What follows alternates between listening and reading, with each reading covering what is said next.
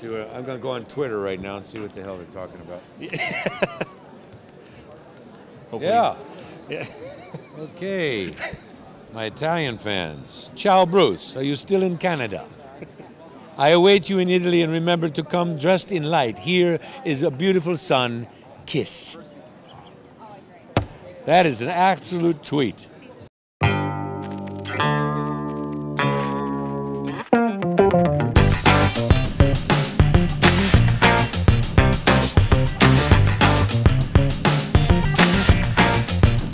Everything is fine, okay? You're a really beautiful lady. Make it a double.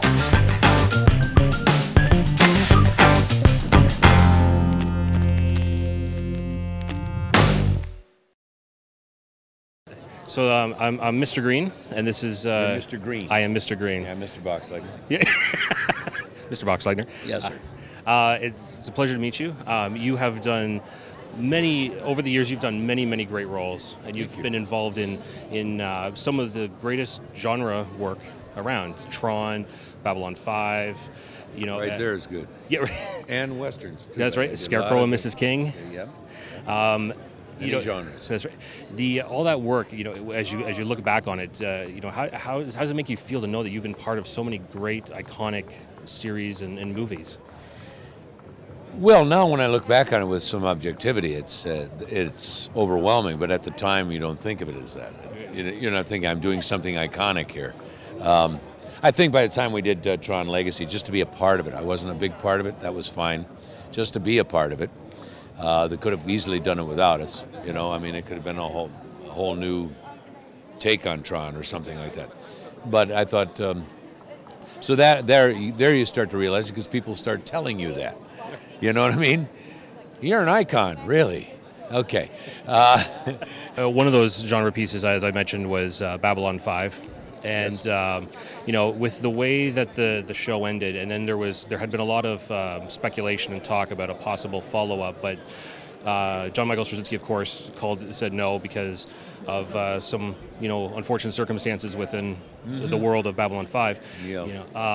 You know, Well, we've lost some. We've lost several members, and you know, it kind of puts a.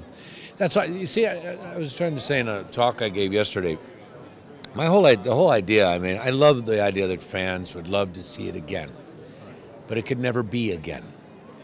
Lightning doesn't strike twice. Sometimes it does, but very rarely.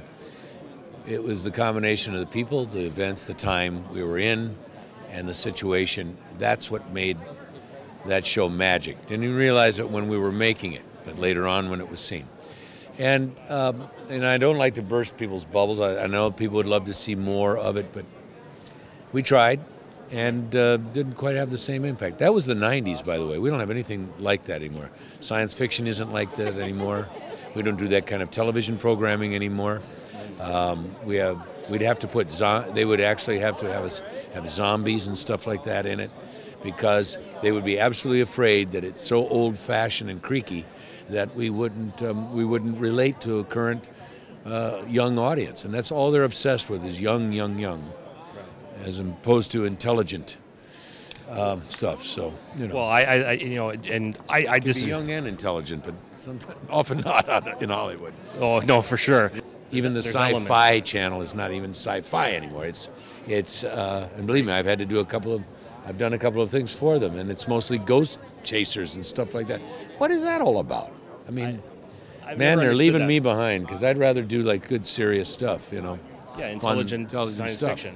Yeah, and it's zombies, it's vampires. We're running those genres into the ground, and but I kid you not, if we were to do Babylon 5 now, I mean, I don't know if Joe would agree with me, but he probably would. That they would have to have these certain things now that they'd be too afraid to do the show the way we did it. They would have to have, like I said, a vampire character. You'd have to have a zombie character of some sort. You know, whatever is the current thing that's going on now, we'd have to, and that wouldn't work. It wouldn't be Babylon 5 anymore. So, very true. You know. One of your early projects, the first time I actually, to be honest, when I was exposed to you as an actor, was the Gambler. Yeah. Back in the day. Yeah. And Kenny. yeah, what was it like working with Kenny and working on the Gambler back then? Well, they were great because they were really big budgeted. We did big budgeted westerns. I mean, we went on location. We were just on a back lot behind a studio at a western set. When we went out, the first one was in all Arizona, and the second one, we were one end of Arizona to the other, from the desert to up in the high mountains. Third one was all done in beautiful, beautiful New Mexico, outside of Santa Fe. Spent a lot of money in those days. That was a big difference. That was the 1980s, and there was money, you know. And it was wonderful because Kenny was just, you know, you see him. He was a jovial guy. He was loved the whole process. He loved being on the set. He loved being with all the actors. He was very smart to play Kenny Rogers instead of trying to create, because he has his affable character worked so well.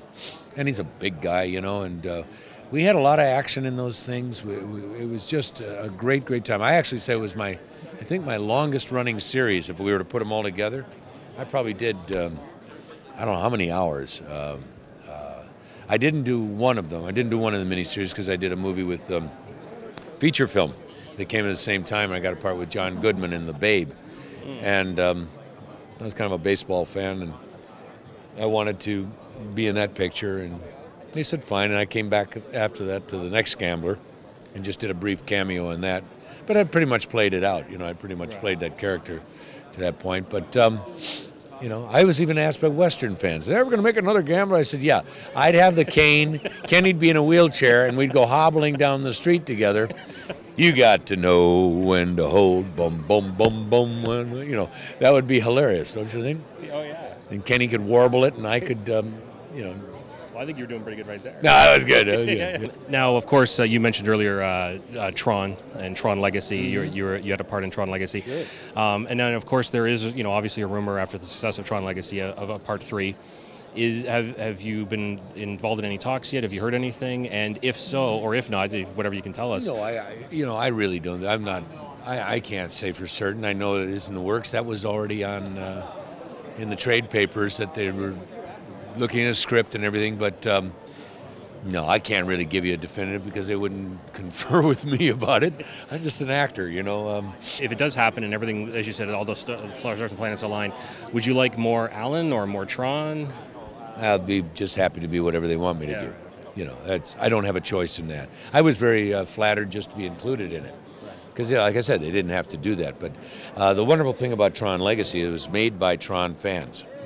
Right. All of them were little boys who grew up watching that, and they got to grow up and make their own Tron movie with hundreds of millions of dollars. You know, I mean, how cool is that, you know? Really, think about it. Yeah. I mean, you too can make your own Tron movie. Here's $350 million to do it. Now go, do it. You know, I mean, I think that's just great. And when I got the call, I was because I saw the little spoiler, the little, I don't know how many minute theme or whatever clip that they made to show at ComiCON in San Diego, and that's when it was the reaction to that little clip that they made greenlit the picture. Really? Yes. Somebody had very slyly had a phone camera in there, and they weren't supposed to have that, and took the footage, and you could see the footage, and you heard the fan reaction in Hall H, which is like 6,000 people in there, and they went crazy. I saw that online myself, and we all knew, and then I was hoping, but, you know, and then I got a call from Sean Bailey and Joe Kosinski, Sean Bailey being the executive producer, and they wanted to know if I would be interested, and I said, there wasn't, I barely got the word interested finish. I was already going, yes. Of course I was. I mean, I created that role. I was there with them on the whole thing, and it was just a wonderful, wonderful time, you know. So I don't, you know, I get complaints, well, you weren't in it enough. Well, the fact that I was in it, period, what is enough? I mean, no, okay, fine. If you wanted me to be throughout the thing, I was Rinsler.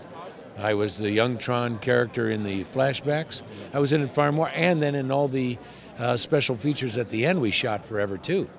After that, sort of the spoiler for the upcoming next movie, if that should happen. Excellent. See, Disney places a chip in the back of your neck. I've already probably overextended myself, and if you see me with my face down on the table, you'll know that they pulled it. They did. Well, we hope that doesn't happen. Talk too much. And I'm down. It's a small world after all. Oh, God. Anyway, I'm flipping out here.